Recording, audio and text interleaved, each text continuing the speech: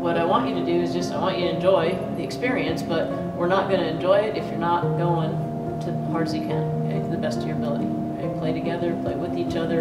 You have nothing to lose, which makes you a more dangerous team. Okay? So you go out there and you fight, you take things away, and let's see what happens. Okay? Let's see what happens one possession at a time.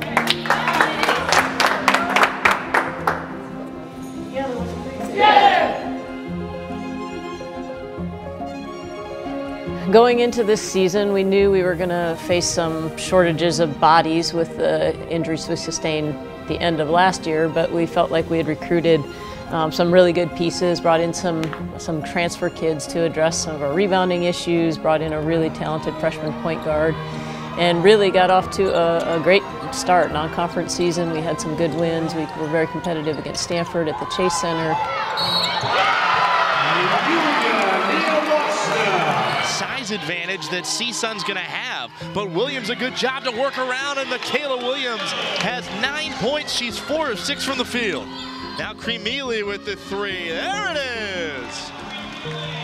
And Rathbun gets the scoring going for San Francisco. Vaalavirta to Rathbun, Vigil, and the score. Balogun baseline, off the glass and in.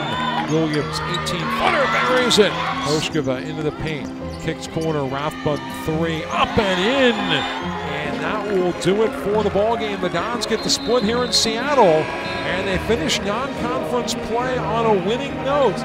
Ended up finishing, I think, 7-4 in our non-conference, and then sustained a couple more injuries. You know, our really good freshman guard, Ioana, has a foot injury. Then we go into conference play with a completely different group. You know, we've lost our starting point guard, our leading scorer. We've really only got maybe 6, 7 people in a rotation right now.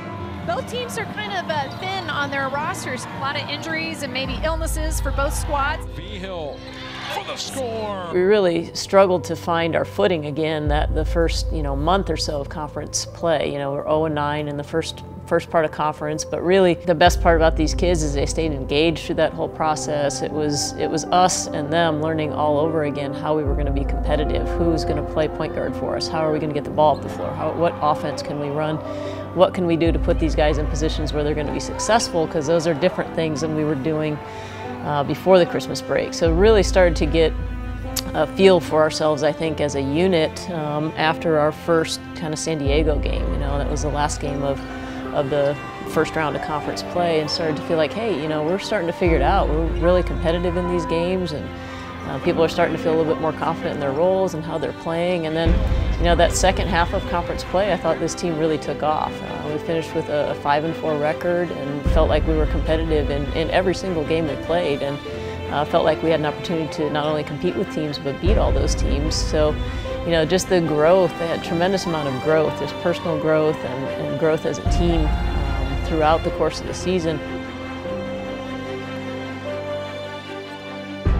We had some really good momentum going into the conference tournament. The problem is we just didn't have enough energy. You know, just playing with only 6 bodies really for that whole second round of conference play.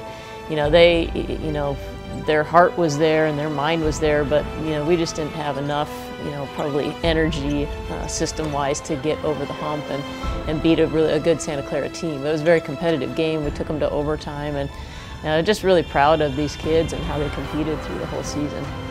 I think the support we've had from our core group of season ticket holders and our fan base has been tremendous. You know, they travel with us oftentimes. They are always on Facebook, always on Twitter, always supporting, always, you know, trying to build a real connection with the kids, and through our wins and our losses. And that's the best part about their loyalty, is that, you know, they see beyond, you know, the W's and the L's, and they see the effort and the drive and the fight and the commitment and the passion that these girls have. And I think that's just as important, if not more important, than the W's and the L's. At the end of the day, is the process that these guys have taken and how they've embraced that process of getting better. And I really feel like pieces are coming together. I'm very confident in the kids who are coming back, excited about the kids getting healthy, and I feel like we can do a good job augmenting all that with some good recruiting pieces, and we're really looking forward to next year.